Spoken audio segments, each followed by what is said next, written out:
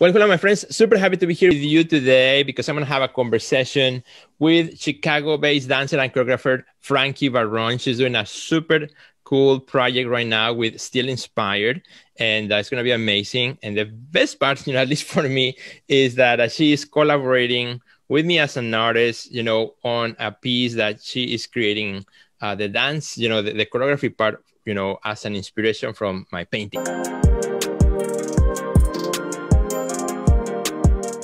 Let's talk a little bit about, you as a dancer, as a choreographer. You're based here in Chicago. How did you get started with that career? Yeah, I never had imagined that I was going to dance professionally as a career. I was dancing, through high school when I was growing up. Didn't plan on going to school, to college for a dance degree, but I just couldn't seem to get away from it. And went to school, changed my degree, got a dance degree, and it's just something that has stuck with me. And I can't imagine not being a dance artist and being able to collaborate with so many wonderful people and getting the chance just to kind of create and express myself is. That's actually a great segue into the next part of the conversation, which is, your participation with Still Inspired, which is an amazing organization I have been involved with also in the past, which was really a great experience, having to see my artwork being translated into, a performance piece. And that's actually what brings us in this conversation. Tell me a little bit about the process of, how you started working with Still Inspired, and then how did you go about selecting the artwork for the piece that you created? So I'm so honored that the director Laura Thurston has allowed me to choreograph a piece for Still Inspired. It's been very exciting. And we actually, started this project, or I had the beginning ideas of it last summer, and you and I had briefly emailed. So it's great that finally, it's almost been a year that's finally kind of seen the light of day. But, so Laura had mentioned, she was like, here's Sergio's work. I've worked with him in the past and we want to bring back his work again. And I, was going through your website and your work is just incredible. And I don't have much experience with visual artists, and Still Inspired has really gave me this appreciation for visual art that I've never was really just aware of. And it's just incredible to me how you create what, how you do what you do. But these two pieces really stood out to me. I love the simplicity of them and the contrast. And you talk about, the duality of it and kind of this nature versus nurture with the two pieces, which really, really drew me to these two specific artworks, pieces of work. But I also, I think I had mentioned to you, what really inspired me was on your website, you have these videos of a time lapse of how you make your work. Yes.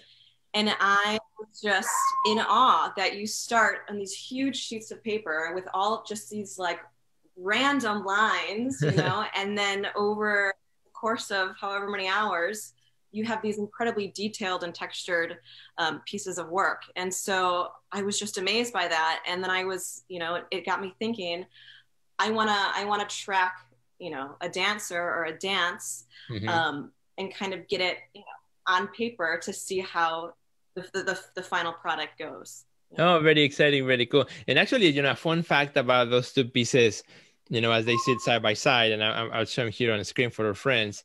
Assign identity and acquired identity, is that it's almost, because they're large size sheets of paper, larger than myself. There's also almost like a performer kind of type of thing where I have to move almost like dance with the paper, right?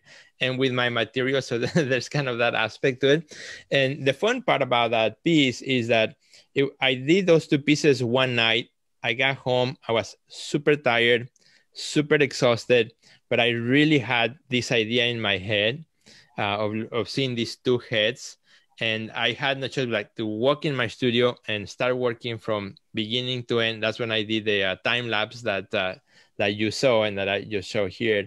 And it was like a quick, probably it took me about an hour and a half or so to complete both pieces, which is pretty fast, for those a work of that size. But it was like that intensity of had to let it all there, had to let it in the paper, had to kind of like give myself up to the art, to the process, and have it done. And I assume performance in a way is similar in that, you know, you go at it, you leave it all there in the, you know, in the act of performance. Tell me a little bit maybe about the comparison of that, you know, what is it like to really put your body into that moment of creation, of performing?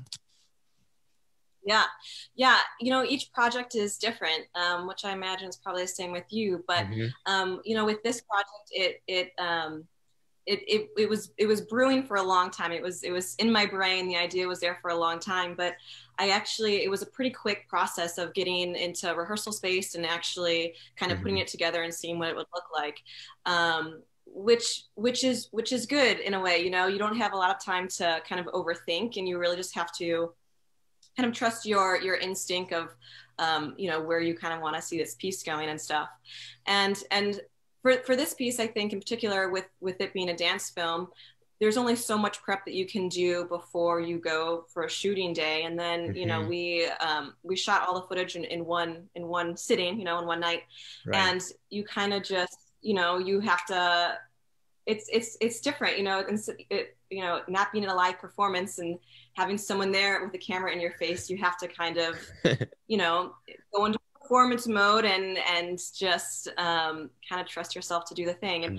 And we got a lot of footage that was kind of you know, it was choreographed, and then there was also some bits that were just happened naturally when we were filming. So it was more kind of like an improv, which just came up, and it seemed, you know, I had to like trust myself, and it seemed natural. So really cool. And tell me also, which I'd love to hear about also, you know, going from being the dancer to now being the choreographer and the director of what's happening. Now you are almost putting your trust in the person who's doing the dancing part, right? So that it embodies the vision that you originally have. Tell me a little bit about, you know, going from one to now the choreographer space. Yeah, it's, you know, you have to wear a lot of different hats, and sometimes it's challenging to kind of switch one of those off and turn the other one on. You know, definitely for shooting day, I just had to, you know, I had a videographer there, Tanner, and I put the directing into him that day, and I had to kind of shut off that, you know, that choreographer mode and just step into performance dancer mode. Which can be tricky sometimes, but it's a skill that, you know, we as artists learn how to kind of navigate and juggle those. Very cool, very exciting. Well, I'm sure our friends are really, really looking forward to see this performance. You know, if you're watching this video on YouTube or in social media, you can go to the description. We're going to put a direct link right there. But our friends who are maybe listening also to a podcast, or they're driving and they cannot click right now, where can they find you on Instagram? And then let's also share the Instagram page for Still Inspired. You can find my Instagram page is under @frankly_spoken. It's where I post all of my kind of dance works and what's happening. And then you can also follow along Still Inspired, which is @still_inspired, which the film will be released through their Instagram page as well as their Facebook on March 1st. For friends, again, make sure after this, you watch this video, go and find the link and go and watch it, and then share it with all your friends. We would love to hear from you. Connect with Frankie. Also, let know how you like the piece, and let me know as well. We'd love to hear. And so much, you know, great things are happening, even though, as you said, with all the things that the world has experienced, beautiful things are still happening. You know, artists are still creating, dancers are still dancing, you know, musicians are still playing music. So this beautiful thing that we call the arts are still making us all, you know, have a big smile in our faces. And so thank you so much for all the work you do, Frankie, you know, for inspiring us. Again, we thank also Laura Thurston at Still Inspired for continuing, you know, involving artists and performance and dancers and choreographers and making this beautiful synergy of forces and elements working together for a good cause, right? For a good purpose. So, well, we wish you great success. Thank you so much for being here with us. And to all our friends, please, if you enjoyed this episode, don't forget to follow, and don't forget also to share it with all your friends. Have a great day. Bye.